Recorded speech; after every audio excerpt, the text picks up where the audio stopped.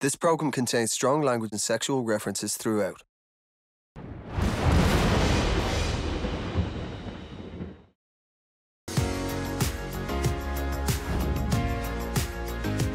Ain't it mad that we're both sat here together? I did not expect this. When I walked in and saw how loud you was, I was a bit like, oh my God, this is going to be a tough 3 weeks. Do you know something? What can I say? It's not the first time I've heard that. When I first met you, I didn't think we was going to click because you've got such a strong poker face. You never give too much away. And it made me feel a bit uneasy, made me feel a bit... Because I normally like to think I can work people out quite quick. Yeah. You know? I was the same with you, though, because you do that whole loud thing and jokey thing. I'm like, well, what are you actually like? And then when I actually spoke to you, you're so, like, honest and just deep, and I just didn't expect it. I'd like to think that Megan knows how much I like her, but because of her past, I think she's a bit sceptical, which is fine. I'm not going anywhere. I'm willing to take this slow. Well, here's to you, looking amazing, as always. Thank you. And here's to the future. Cheers. I mean, the sun might be setting on the villa situation, but it's only just starting in Essex.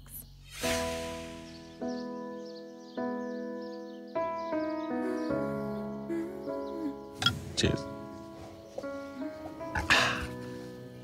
Today has been the perfect day. Give me this.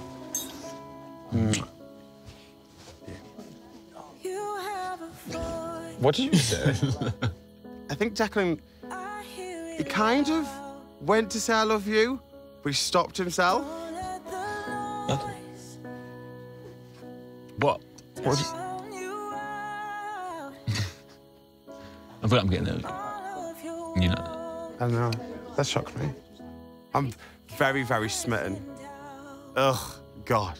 Get a grip. It's so cute.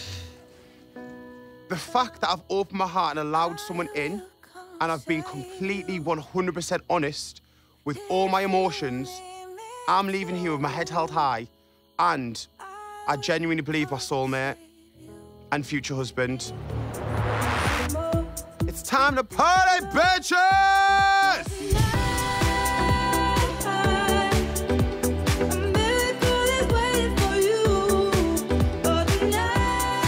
Villa's going off. I'm buzzing. Everything's come together. Let's go. All right!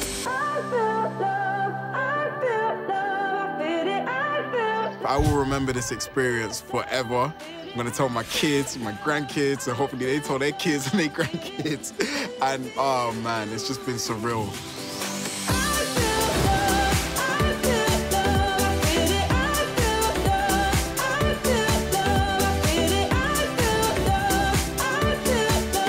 Hello. Long time. Oh, my days. There's 2 exes, and one of them's mine. Why did it break down? Someone broke my heart. I feel like we should have a conversation face to face, like, hopefully you've grown up a bit.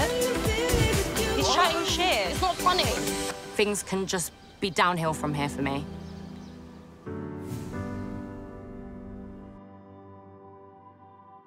The one I actually care about here, if I hurt him. Genuinely thought that me and you would be together. So it hurts me. Don't be afraid. G'day, Casey. Are you excited to see me? But you fucking hurt me more than anyone in my entire life. So it's not fair.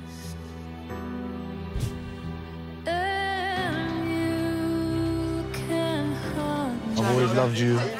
I always will love you. We've had so many people come into the villa, all different walks of life.